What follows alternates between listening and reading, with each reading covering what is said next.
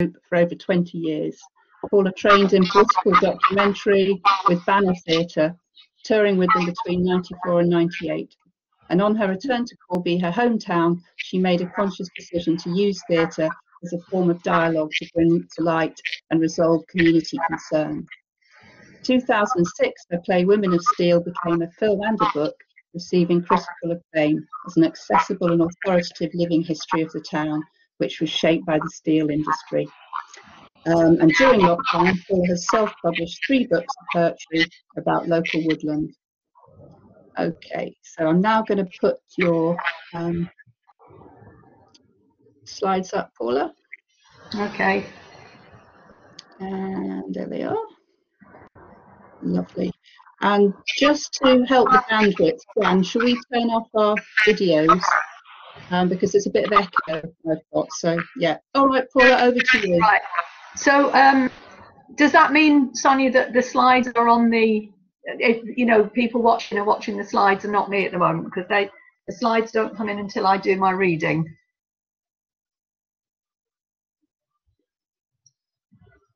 So all I've got is sure, you tell me when you want them up then, and I'll keep them up until you're ready. Off you go. All right, thank you. So, well, welcome. I'm really glad that you invited me to take part, Sonia, and I watched the opening address this morning and realised I might have come at this at a different way than most people, because I'm not coming at it as an academic. But never mind, I'll do what I plan to do. And since you started by reading that bit from my biography, I don't need to repeat that. So instead, I'm just going to extemporise for a moment, following on from what Jan said, because what I haven't talked about anywhere is my own background. My dad came to Corby with the intention of helping to build a new town. It was a new town back then. I was born a year after he arrived in '56. And really, I think I've just followed in his footsteps in trying to develop the arts in this town, but also I founded a women's centre with my sister, and we ran that for 20 years. And you know, we also opened a refuge. So I've been very, very involved in building the town, and apart from a 10-year period where I lived and worked abroad, I have made my life here in Corby. Also, this business that's come up several times today about the welfare state, I'm 5 years probably, you know, I'm slightly younger. The 11th plus was abolished the year I went to do it, but we were allowed to be suggested, as you know, our heads at the primary school suggested who they thought should go to the grammar school. So I was one of the fortunate ones that went to Kingswood Grammar. And I also want to say that I'm very fortunate to have had a granny who was a founder member of the Communist Party trying to get things changed in Manchester, which is where my family are from, and my dad as well. And she used to say, culture, leisure, travel and education are not the, do not belong to the middle classes. They are everybody's birthright. And when you've got a granny telling you that all the time, and you've got a dad who says, don't let anybody ever treat you as a second-class citizen on account of being a woman, you're as good as any man, if not better. You grow up with a certain attitude to life and self-esteem inbuilt, which I have to say has stood me in good stead. And I'm very, you know, I meet women all the time who never got those messages. So it just shows how much what you hear in the house affects you. And we got the Daily Worker.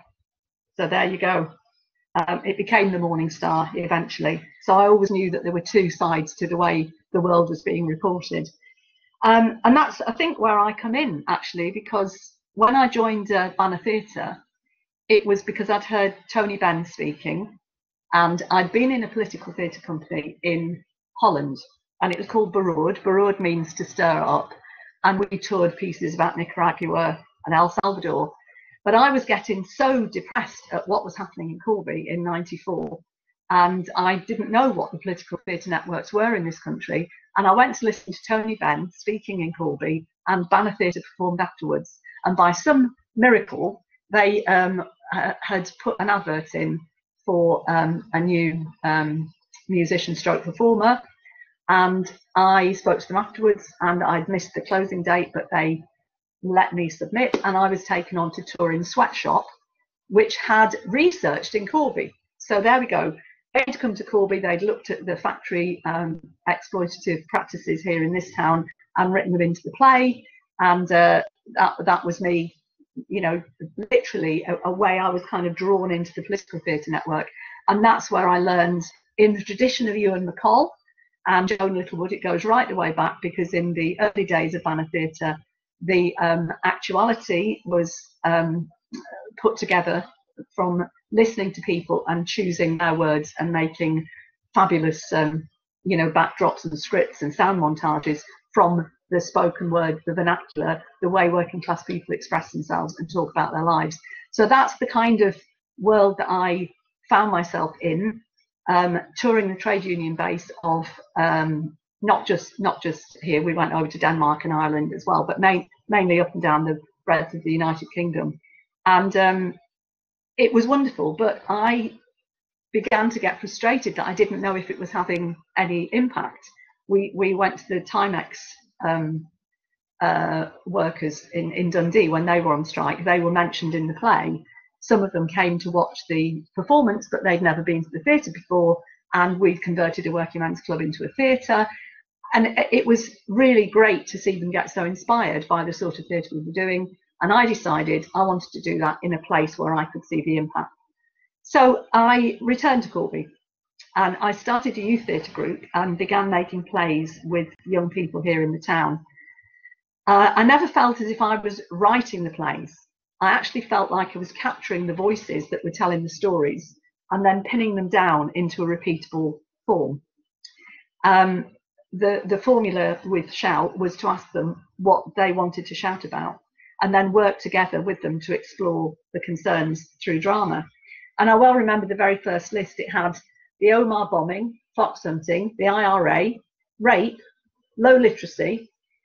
These were the sorts of things the kids wanted to talk about. So, you know, when people are looking for subject matter, one of the first parts of my creative process is always to ask people what they want to say. So I'm always telling a story that wants to be told.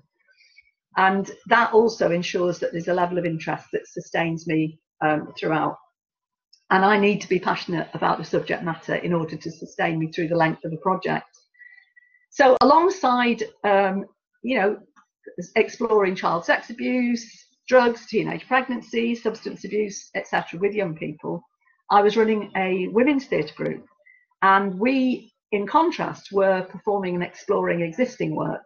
And it was when we performed the vagina monologues for the second time that the women said, this is all very well, but this doesn't really talk about our lives. Can we do something ourselves? And we set about doing Our Bodies Ourselves, which we performed in 2005.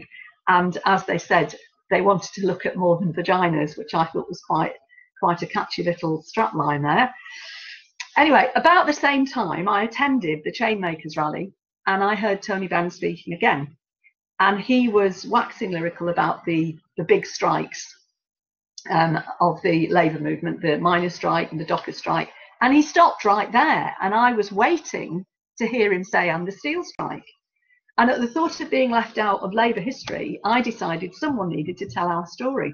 So I approached the women, put the idea to them, and they were very excited. And that was the genesis of the Women of Steel book.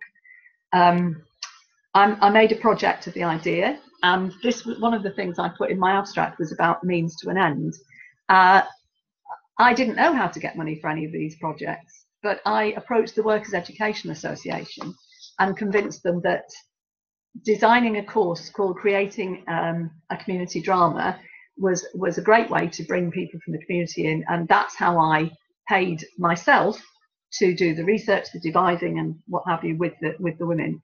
We got trade unions involved, small grant from the council, and eventually a local school had some community arts money, and they paid for the run of the 1,000 copies when we'd actually got it as far as a book. So during the course, I was then able to pass on research skills to the women in the village group, many of whom had worked at the steelworks or who had families that had worked at the steelworks, which, for those that don't know, was the main industry in Corby. And, you know, at one point, 1 in 5 people here were Scottish, because when they closed the steelworks in Glasgow in the 30s, a lot of people came down for the new steelworks. So the women knew what story needed to be told from their own experience, went out and interviewed people, and we discussed the material and reduced it down, and then I was left to write the play. Now that's when I got writer's block, big time, because I hadn't actually immersed myself in the research matter. And I've learned since that I need to immerse and then swim and then imbibe the stories or the lives that I'm writing about, and then those characters speak through me, and that is literally the way it works for me. So until I dived into the research that the women had passed on to me, you know, I didn't know what to do or to say, but I quickly heard those characters speak, because they were speaking in the voices of my childhood, and the women in the street where I grew up, you know, would have been you know, talking about the same things. They would be on the same shift pattern. We had 3 shifts going in Corby, we still have. So all of these things were completely normal to me, and I knew how the characters would talk. I took the opening scenes along to the first rehearsal, and sure enough, I was really nervous. I thought I'll take notes and then I'll go away and start all over again. But what was wonderful is that once the characters were given voices, they never shut up, and the women never made a comment about the writing. Nobody came back and said, actually, Paula, it's a bit long-winded. What about this structure, the tenses, whatever, you know, the actual craft of writing. Nothing was ever, I didn't get any help. But what happened is they started talking about the lives and the experiences that those women were conveying, and it grew from there. So how it became a book is that we performed the first version of this as an outdoor site-specific immersive event at the local countryside park, which had little museum units where we replaced the models with actresses, and that was how those women thought plays worked, by the way, that you just keep repeating to a new audience. But I rewrote it for indoor theatre, which meant we could have you know, a full house at the new theatre that had opened in Corby, the Arc Theatre, and then it was filmed. And just to close the project off, I wanted to give the script to the women with the insert of photographs of the you know, the slides that had been being projected during the show, because in true banner style, I had made sure that there was a visual script, which is always a complementary and possibly contradictory story that's being told wherever possible during any production that I do, if at all possible. I have to say, it's something I like, but it doesn't have to happen. And one of the team said, Paula, that's more than a pamphlet, that's a book. And I said, well, I've never written a book. And after some persuasion, we decided, well, why not? So another part of my creative process is working with a team and gathering around you those who know things that you don't know, and also those who want to learn what you know. And there's lots of graduates in Corby who've come back to the town with no opportunity to apply their talents in an industrial town. And finding Kenny Martin, who was the graphic designer that worked on the project, was just one of the joys of this sort of thing. So at this point, I'd like to read 3 of the redundancy monologues from the second act. So if there could be the slides, and I see where I change them. Thank you very much, Sonia. So it's 1984, the steelworks is closed, there's mass unemployment, and the cowboy firms have come to the town to exploit the grants that have come to the town, and the women have been employed at a clothing factory, and this is them on their break. I've had a reply from the Miners' Wives Support Group in Castleford, West Yorkshire. They say we can come up next weekend. We'll read it then. Dear sisters, you would be very welcome to come and talk to us about how you have survived since the closure of the steelworks. We're having a do next Saturday, as it looks like both Glassoughton and Lexton Luck Pits are on the hit list for closure. Thanks for your support and your kind donations. We're taking the kids to Scarborough on a trip with the money. In solidarity, Susan Perry, Secretary, Castleford Miners' Wives Support Group. So we better practice what we want to say. Go on then, you first, Karen. Okay, here we are, 4 years on, and where have we got to? Men at home, watching TV or down the pub, being expected to adapt to making the dinner instead of making steel. Self-esteem gone. Their role as breadwinner, provider, man, changed forever. Whilst we women work all the hours that God sends for some cowboy firm who will just up sticks and move when their subsidy has run out. Jobs for women are plenty. This lot get away with part-time hours and pay us less. Any hint of union organisation and you're out the door. And none of us will fight because we're too desperate to hold down the job. The workers' rights group is leafleting outside the factories trying to get a foothold, but the unions have been silenced since the works closed. Left out of discussions about bringing jobs to the town. We don't want jobs at any price. We want secure jobs, new jobs, not ones just moved here from anywhere else. The union was a way of life down the works. There was a whole support network and benefits and community, a safety net. Now it's everyone for themselves. I'm all right, Jack. Divide and rule. Come on, Bridie. Well, it's the kids I worry for.